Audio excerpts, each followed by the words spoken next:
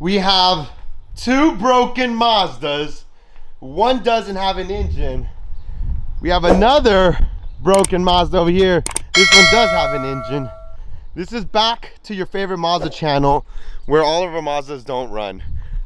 But we are finally, hopefully, cooking with some. Mikey's on his way to San Diego. We're gonna rip this engine out, full rebuild, because apparently after 4 rebuilds, it still hasn't been rebuilt correctly. And I'm gonna call out the tuner, man. I don't care, his name's Matt. I don't know what his last name is. If you own a Mazda, do not go to this dude because he will fuck your shit up. This has been 4 rebuilds.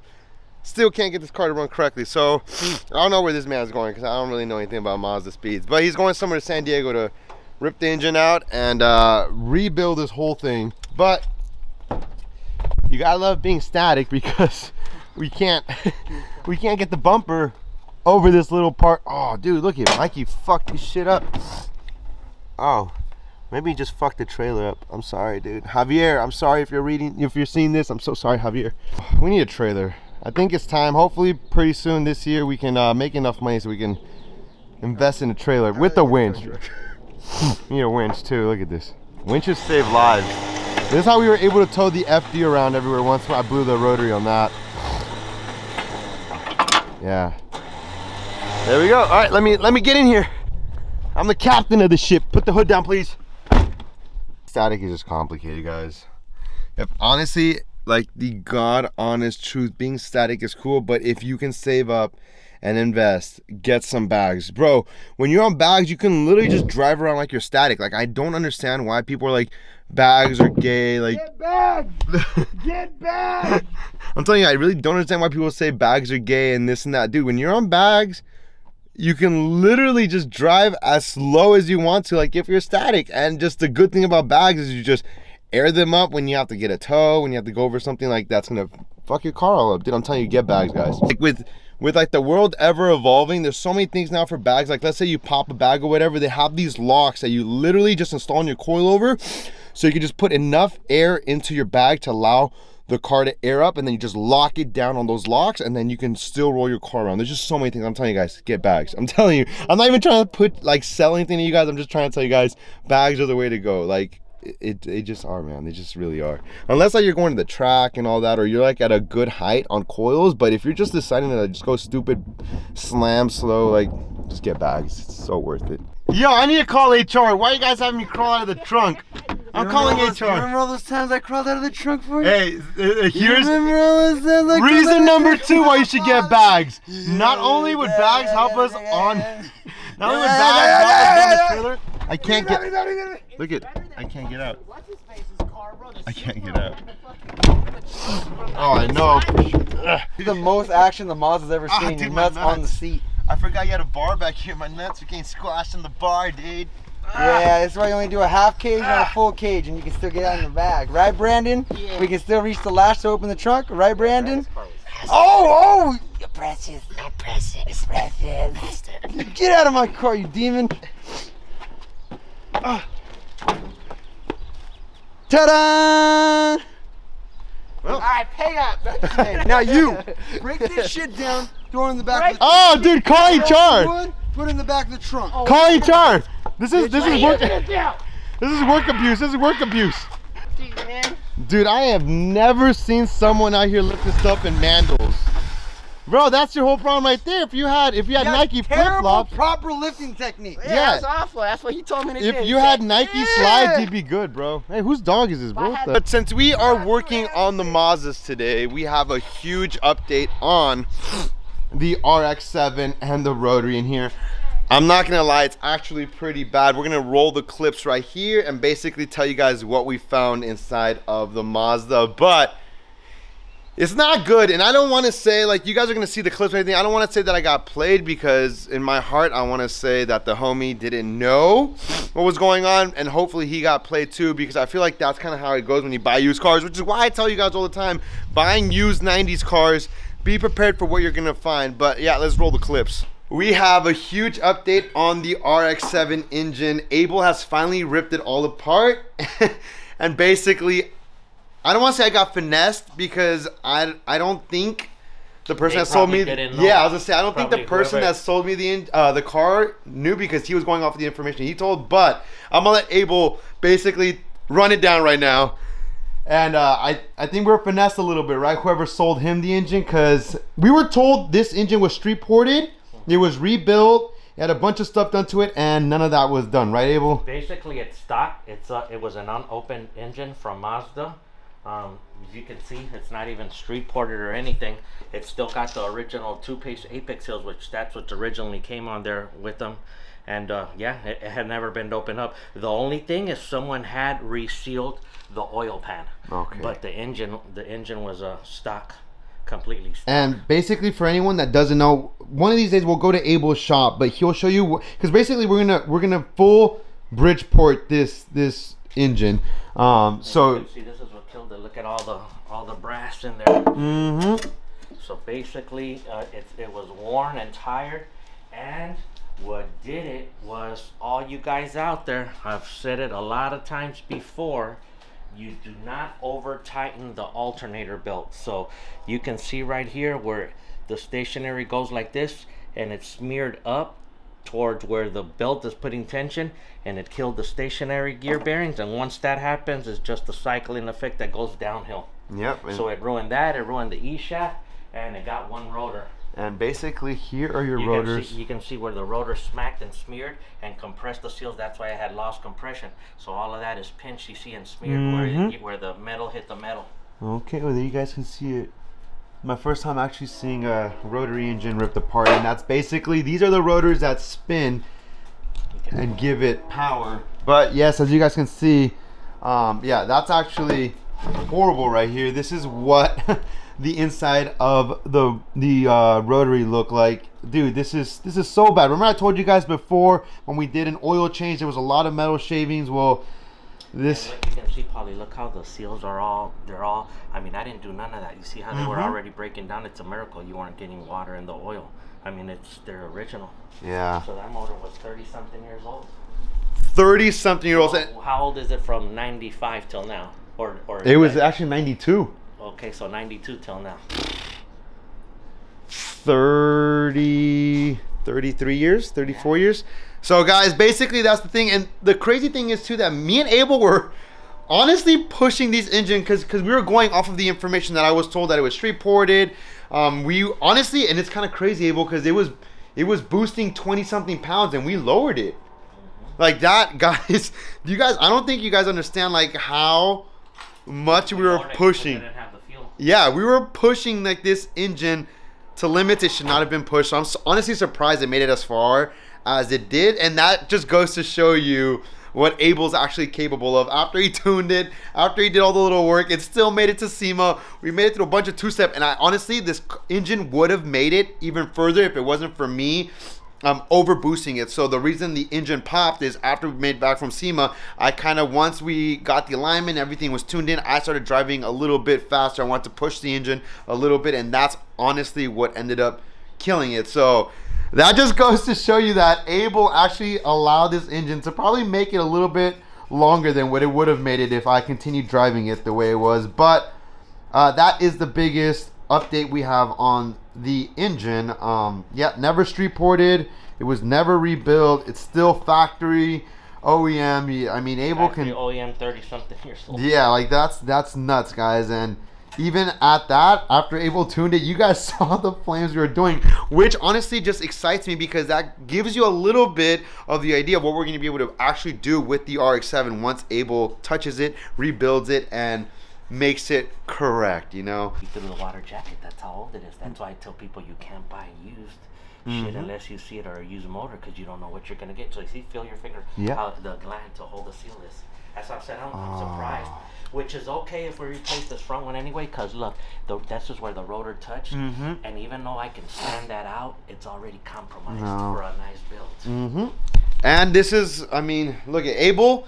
First of all, I want to say this because I know there's a lot of things that happen in the rotary community. I don't know why you all hate each other, but I want to put light to Abel's name. Abel has been 100 and transparent with me since I met him. This just goes to show you, literally broke down the engine before he gave me cost or anything like that. He's like, come check out the engine so you can see what I'm actually talking about. And yeah, I mean, right in front of me as he's working on the rotary, it just goes to show you more and more things. But we're gonna do this the correct way, and this just goes to tell you guys, please, if you're gonna, I know it's expensive, that's why I tell you guys, if you're gonna get into these 90s cars, just know what you're getting into. These cars are expensive to build the correct way. Don't cheap out, trust me guys, do not cheap out. I've done it in the past where I've cheaped out, and it's way more expensive. It's just no good. Vertical, right? So that's how that's done. That's why that's done. People don't understand. So here goes the stock apex seal, right? Stock apex seal. So when this is how it sits in the motor and the rotor, right? So that little corner is what digs in there and tears that up. You see, that's why I don't use these on performance engines. The ones I use have the corner seal bigger. Okay, yeah, this way it's not rubbing. So basically what he's saying is this little down here, you guys can see where this is damaged right here. That little corner, that's what he's talking about. Peeling already. The chrome peeling, that's what they call the chrome peeling. Yep. So yeah, I mean, and then you guys can see kind of on this housing where your spark plugs go. It's kind of cool because now that the engine's kind of torn apart, you guys kind of see how everything works on these engines.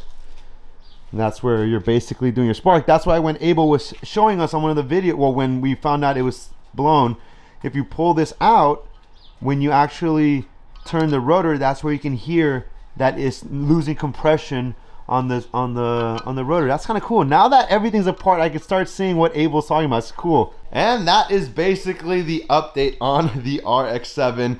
The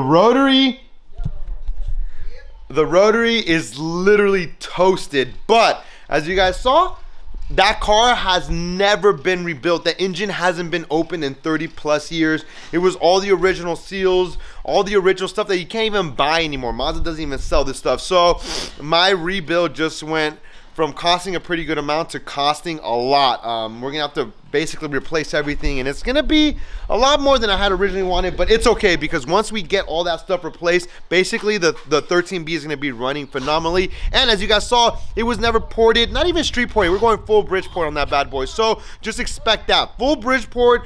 Basically, Abel and me, we are building an engine to be able to hold up to 900 horsepower. Am I ever going to push 900 horsepower? Definitely not. I told Abel, I want something in the mid-6s. If I can get something mid-6s, I'm solid. But 900 horsepower, boys, we're cooking now.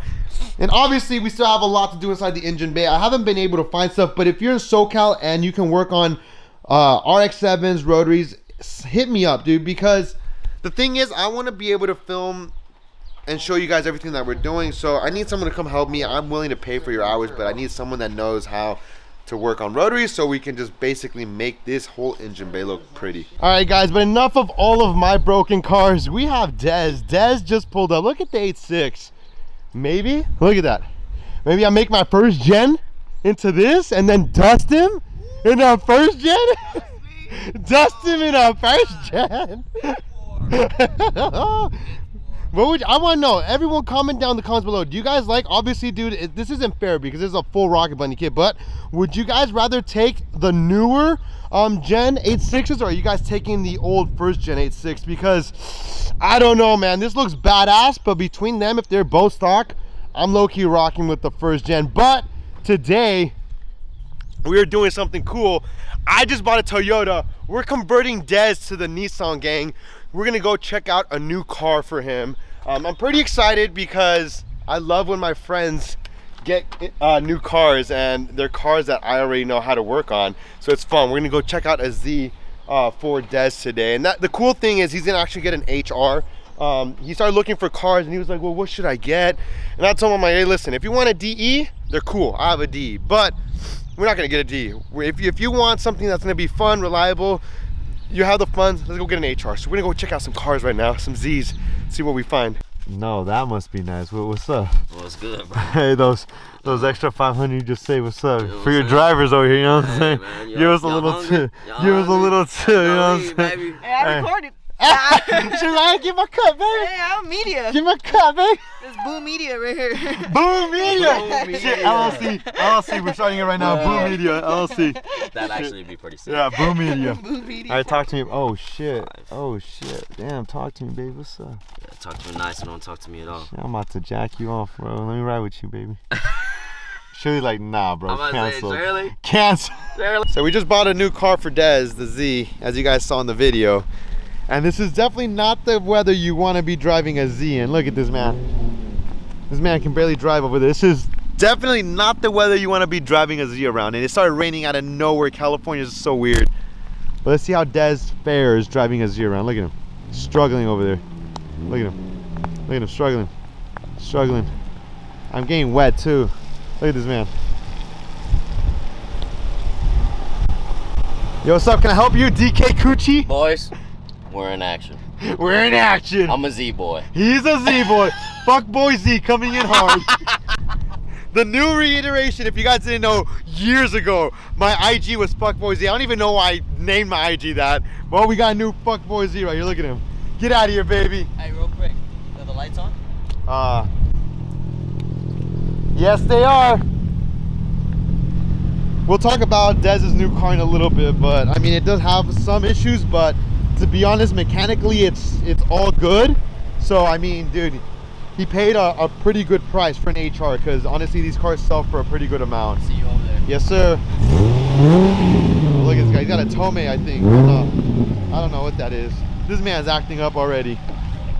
Takeover kid now. He's a takeover kid The now. takeover kid now. He finally has the horsepower, because before with all of Dez's cars, look, I'm gonna say this, Toyotas, yeah, y'all might be reliable, but that horsepower y'all lagging, you know what I'm saying, baby? Unless you're talking about a 2J, then you guys ain't lagging, you know, but the new Toyotas, you know, y'all logging. Look at this man smiling. I'm happy I started filming. This man smiling. Yo, we turned Dez into a Z boy. Hey, this man, next time we see him, he's gonna have a little afro, faded up and everything. He's gonna be a little VQ, like a little. Couple lines right here on the eyebrow. Babe, I told him he's gonna be fuckboy Z.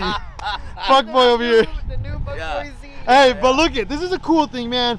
We got Dez into Z's, but not just any Z. Obviously, I had to tell him which way to go, and obviously I wasn't gonna let my boy, you know, get anything bad. So we got him on 2007 HR, you know. You guys know. What? 2008. Oh, 2008. Dang, he said, hold up. He said, hold up. Don't downgrade me, baby. He said, don't downgrade me. I got the best. Well, it's cool because it's like literally the last year. Yeah, right? that's what I'm saying. Of the Z. He said, Ooh. he said, hold up. He said, but you guys know, I mean, Dez really did ask me. He's like, yo, what do you think? He showed me a 2005, I think, or 2006. He's like, what do you think about this? And I told him, hey, listen, bro, I have an 04 DE, love my Z, but if you're gonna spend money on a Z, get an HR. For daily purposes, HR is a good way to go. And then obviously you guys know, stock at a factory, an HR doesn't make more, you know, too much more horsepower than a DE. But what an HR does and a DE can't is the internal power and everything that the newer HR models have. First of all, they don't have that oil consumption problem. And number two, with just simple mods and a tune, you get way more power out of an HR than you would a DE. So that's what we got him. Interior wise, the car is not bad. It looks sick. It comes with a couple little goodies in here already. You got a short shift in here. Bang, bang, bang, bang. So the shifting is short. It's cool. Obviously, if you guys have never seen what an HR looks like, let me just run it down for y'all real quick. Here's the biggest difference for an HR.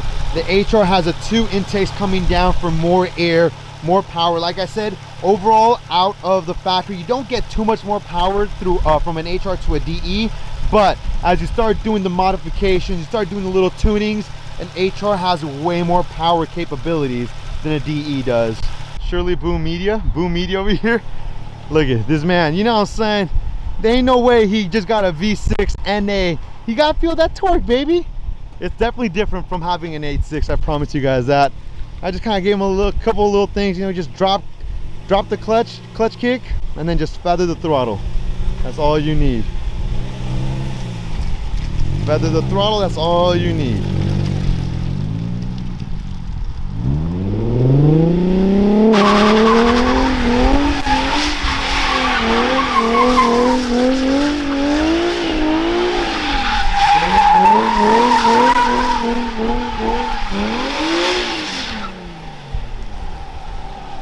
Not bad, not bad. That is so much easier with the V6. Way easier, right? Oh my god. Way more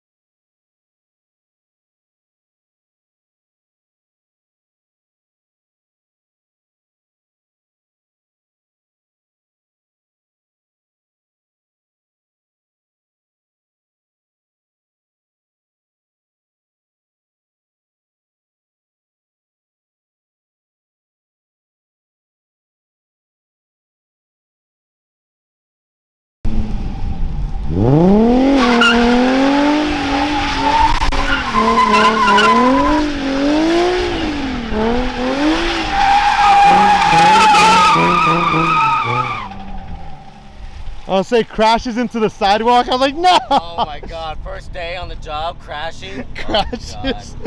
I'll be canceled. Dude, DK, what's up, baby? We got the new DK. Oh shit, baby, this man crazy. He lost the crew chief. He said he's just DK now. He just DK now. Rip. Yo, we turned him into a freaking a sideshow man. We turned him into a sideshow. We're gonna see DK at the sideshows now.